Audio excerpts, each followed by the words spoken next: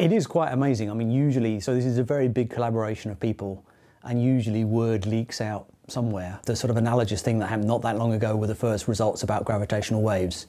And there were kind of nods and winks going on, and if you knew the right people, then you could probably get a little bit of an inside track. This, there has been absolutely nothing. They've really kept it completely under wraps. The data they're going to be presenting today was actually taken in 2017, so they've been analysing it for the last couple of years. It's kind of the nature of this data. It is incredibly complex, so actually getting it to a point where you go from the raw data to something that looks like an impressive image is a lot of work. So that would have taken most of the last couple of years, but at this point they must know that they've got something good. So this thing called the event horizon is kind of that point of no return. It's the point where even light can no longer escape from the region around a black hole. The region we would hope to see today is a bit bigger than that. It's probably about 2 or 3 times that event horizon size. Really because, well, it's because the distorting effects are so strong, because what we're actually going to see is sort of light from around the black hole, radio wave light.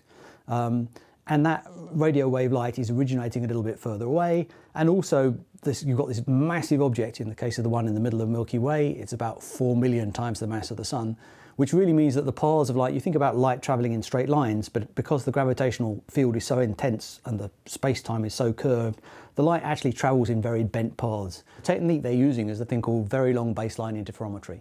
So the object that they're trying to resolve, the size of the event horizon is about 30 times the radius of the Sun, so it's absolutely tiny at the distance of the galactic centre. The region that they're trying to see is a bit bigger than that, but it's still absolutely tiny. The analogy that's been drawn is it's like trying to take a picture of a golf ball on the moon. Okay, so the technique they're using really involves making the diameter of the telescope bigger and bigger. And so one thing you can do is, instead of having a single telescope, is have multiple telescopes.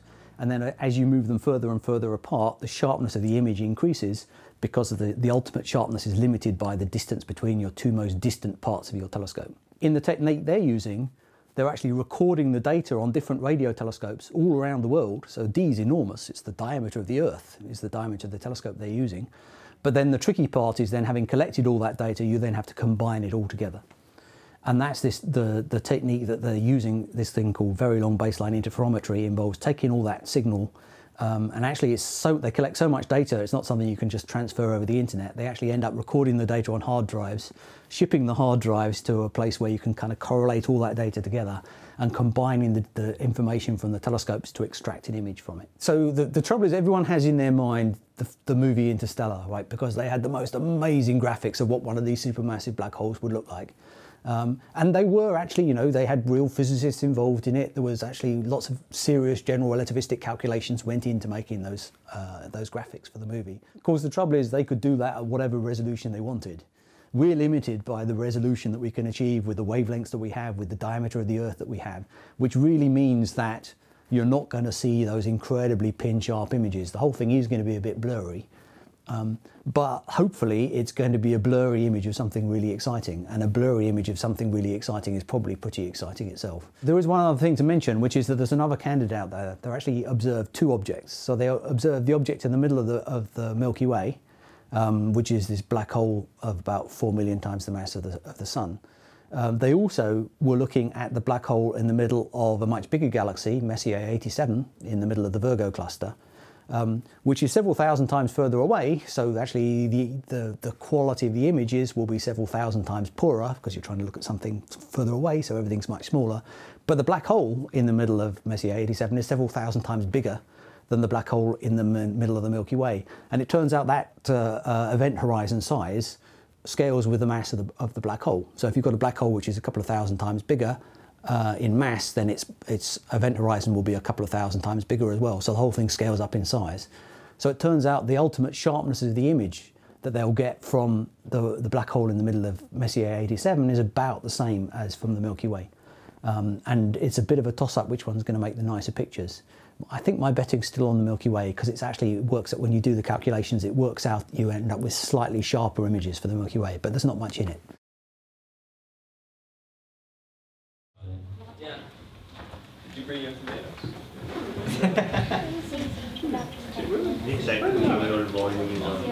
Well, I can check with another video. That. This is the nucleus of the galaxy M87. And this is the first ever image of a black hole that you can capture. But these images are not sufficient. If you want to know what a black hole looks like. So, from our chatting before the press conference, I was wrong and I was right. I was wrong because I picked the wrong black hole. I said they're looking at two, the one at the middle of the Milky Way and the one in Messier 87, and I thought they'd be more likely to find something about our one. But it turns out that this is the one they got the result from. Today's announcement was pretty special, actually, because I've been working on black holes myself for 20 years. I did my PhD in black holes. I've been working on them ever since in one form or another. So today feels like quite a profound day. And to make it even more special, I was watching the press release downstairs with my 6-year-old son. And he had his toy black hole with him, and he was sitting there comparing it with the thing on the screen. And it does look more or less as we were talking about before, that there is this kind of ring of fire effect, or more particularly, you're kind of not seeing any light from the middle there. And it really is just down to this effect that the light is being so bent by this black hole somewhere in the middle there, that the light you're seeing kind of coming out around the sides is actually being emitted around the back of the black hole and being bent right round. So being bent by 90 degrees and more to head towards us and into our line of sight. And that really is sort of the definition of strong gravity, right? I'm coming late to the party here. It is currently 2:40 Nottingham time, and it's been half an hour since the results were released. In that time, I've been interviewing prospective undergraduates, and I actually made them sit down and watch the press release up until the point where we saw the image of the black hole. And then I thought we better get on with the business of the interviews. He said, yes, it looks like our toy black hole, but the real black hole doesn't have eyes, and the real black hole isn't as cute and cuddly as this one. And he said, my toy black hole doesn't have the ring of fire around it. We know that light gets bent by gravity. This has been known for actually almost exactly 100 years. The first measurements of this effect were made almost exactly 100 years ago, when they were looking at what happens during a total eclipse of the sun, where stars near the sun, the position of the star shifts a little bit just because the light from those stars is being bent a tiny bit by the gravity of the sun. So we've known about this effect in kind of that weak gravity limit, that light can get bent a tiny bit by something as massive as the sun. Now we're talking about light getting bent through 90 degrees and more, and now you're talking about really, really strong gravitational fields. So that gets us very much into the Einstein end of general relativity. If you were just presented with a picture like that and say, what's going on? You could come up with many explanations as to what it was. That there was a cosmic donut out there in space, or there's a sphere and you're seeing the edges of a sphere, or whatever. You know, there are lots of ways you could explain. There are many things in space that look like rings. But the thing is here, they said, okay, so we think that general relativity is right, and we think there's a massive black hole in the middle of this galaxy, and we think that it's got a lot of this sort of radio emitting material around it. What would we expect to see if those things were the truth? And then they predicted, this is what you ought to see, pretty much. And then you go out and take the picture, and there it is. And then so in some sense, that's the best proof there ever is when you actually predict something before you go and see it. And so I think this, in that sense, this probably is the best evidence there has ever been for a supermassive black hole in the middle of a galaxy. Again, there are lots of ways that you can get those kind of asymmetries. The most likely, I think, is that what's actually happening is that the material is rotating. It's not just sort of uniformly spread around there, it's actually spinning around, because we know further out there's a disk of material which is spinning around, so the stuff we're seeing close to the black hole is probably in a rather turbulent, messy way still rotating around. And what happens is the bit that's coming towards you gets a big boost in energy, this thing called the Doppler effect. And in light, one of the ways that manifests itself is that the light gets a lot brighter, there's a lot more energy in it, whereas the stuff that's going away from you, you see it a lower energy, and so you basically see it as fainter. And so I think that asymmetry we're seeing there is just to do with the rotation of material around the black hole. I mean, there's a lot of structure there as well. It looks like there's something that points out this way as well, which I'm kind of intrigued by. And again, one of the things that might be expected is you might expect jets of material to be flying out of the black hole, and the material would probably be rotating around those jets of material. So it sort of fits together, but again, that's kind of down near the limits of what you can actually see on an image like that. But this is just my very first reaction to it. So I am really looking forward to reading about the science that's come out of this, about whether the structures that I'm seeing in the background here are real and what they mean. and just how these predictions match up, not just on a qualitative level, but on a quantitative level to the data that's actually been gathered. I mean, the other thing that you sort of have to take your hats off to the people involved in this experiment is you have to bear in mind the technique they're using, VLBI. It's not just like taking a picture with a camera. You've got to take all these data from all these different radio telescopes, combine them all together, and from that, so basically you take sort of every pair of radio telescopes and you get a bit of information from the sort of the phase delay, the difference in the signal between each pair. And each of those gives you a little bit of a picture, but actually you don't have the whole picture. And it's essentially because, you know, if you've got a regular camera, you've kind of got your lens or your mirror, if it's a telescope, is sort of filling the entire aperture. In this case, you've just got a few dishes sort of scattered within your aperture. That means there's a lot of missing information, which means that you then have to kind of reconstruct that missing information. And there isn't generally a unique solution to this. So there is a little bit of kind of prejudice that goes into this that says, because you can, you know, there are many different images you could reconstruct from those data. Most of them look completely ridiculous. And so you can sort of throw them out on the basis that they look unphysical, that they're just very noisy, or they just don't match what you'd expect from a real astronomical object. And so there's sort of a lot of processing that has to go into turning this data into an image. Now what's going to happen over time is more and more dishes get added to this network of telescopes. So you have more and more pairs of telescopes, which gives you more and more information. So as time goes on, they're going to be repeating these experiments with more and more information. So the images will get better and better, and there'll be less of that kind of interpolation of figuring out the missing data, just because there'll be less missing data. But for the moment, there's a lot of work that has to go into turning the raw data into an image like this. And so that's, I think, fundamentally the reason why it's taken all the time from when they took the data 2 years ago to now to actually produce an image like this from the data they collected. So there's talk about putting radio telescopes into space, because remember, what dictates the sharpness of the image is how far apart your most distant parts of your telescope are. If you could put your telescopes into orbit, if you could put one of them on the moon, if you could put them all into orbit around the sun, then in principle you can make longer and longer baselines. There's not a lot to this picture, is there, really? It's like, you know, it's a ring with a hole in the middle. But actually, I think that's absolutely astounding. How amazing is that?